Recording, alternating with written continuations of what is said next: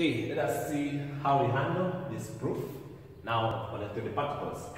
Particles of mass m1 and m2, where m1 is greater than m2, are connected by a tout. Tout means light and inextensible. It cannot be pulled. When it's pulled, it cannot be stretched over a smooth pulley. If the particles hang freely and are released from rest, show that acceleration is given by that, then tension is given by that. So all we do, we draw a simple sketch. This is my where the pulley is going to be. Then don't put in a lot of design. These are things. Now one is going to be hanging this side, and then another. These are strings, which are okay. So one is going to be hanging that side. And I didn't ask that M1, of course M1 is something is having a greater. So it means that if this one is my M2, then this one is going to be pulling. So it's pulling, M1 is pulling. Okay, so find the direction of the spring. Okay, because this one we are going to have our weight, which is going to be M2D. Then this one is also having a weight, M1D. Then the tension in the string is going to be there, T. Then also, because it's the same string passing over, so the tension is going to be the same. So that is the idea. Now, because this one is having a greater mass, of course the acceleration is going to be in that direction. Because this one is heavier than this, so it's going to pull it in that order. So now if this one is pulled, then this one is going to be moving upwards like this. So it's going to accelerate, but in this direction like this.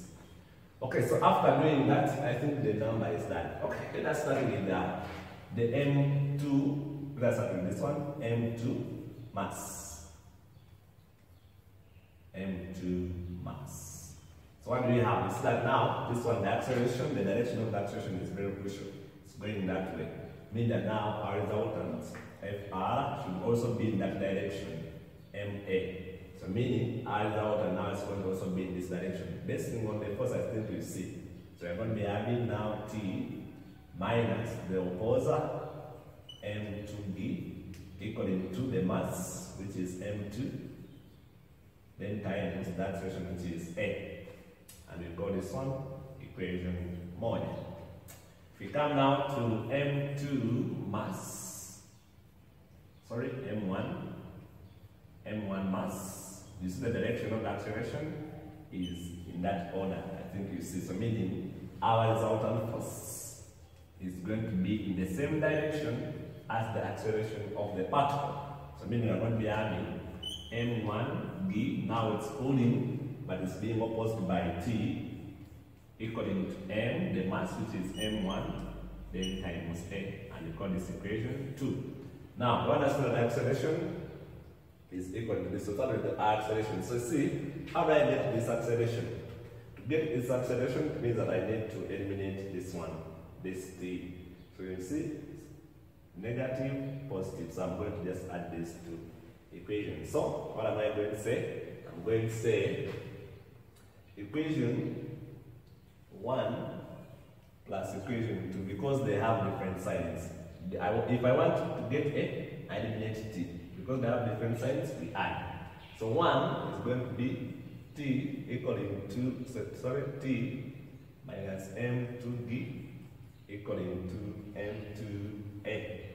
Then this one, if we rearrange, this one is shall be a negative T, then plus M1D equaling to M1A.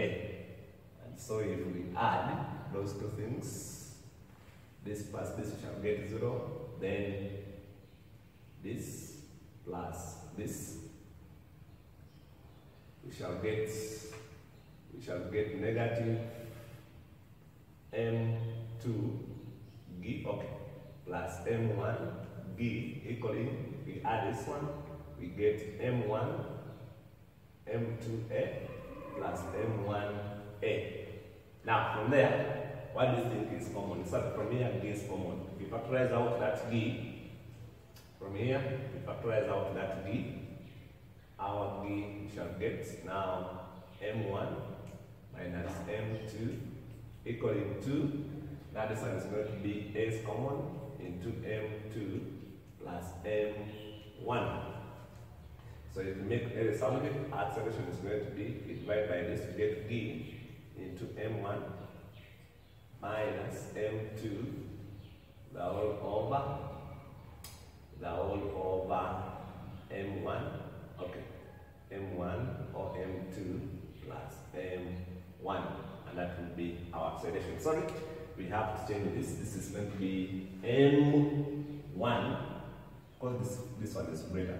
This is just an error. Of course, we can get a negative. So, the greater minus one which is smaller. Okay, meters per. Of course, if you want, you can put meters per second square. Okay, so what else? Now we are going to see, we want to get a tension. How do you get the tension? Meaning that if we want to get a tension, we can either use any equation we want. We can either get this and substitute in this, or we can also eliminate. So how do we eliminate? It means that now we are going in this equation 1.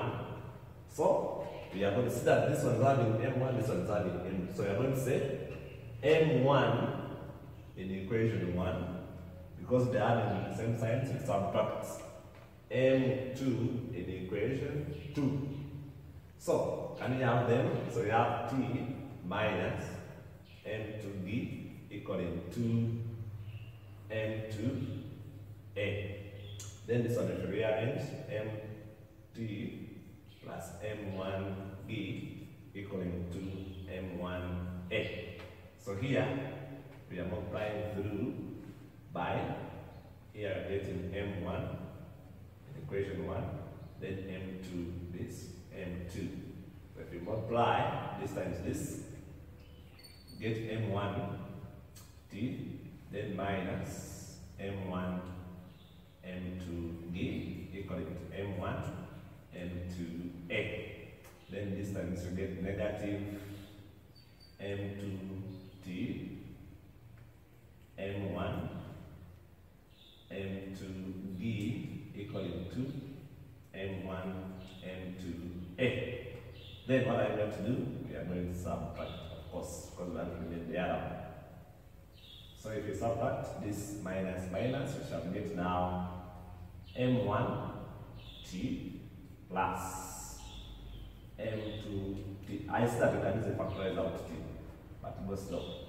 This minus minus, we have minus M1 M2D minus M1 M2D equaling to 0. So that T is common, we shall get M1 plus M2 equaling 2. This will be 2 there twice. We take them that side, 2M1 M2D. So from here, our T is going to be, if we divide 2M1 M2D over M1 as M2. And use newtons if you want, and put there the newtons. And I think you see the proof. It's just like that. There's something with M2, but this is just a product. It's the same. Anyway, so that's it, members. That's how we handle that proof. I wish you well. You can even underline that the work is very nice. So that's how you handle that. Yeah. Maybe just write this. This is M1 minus M2. Of course, this force is greater than this. This one minus this. So that we don't get negative. I wish you well.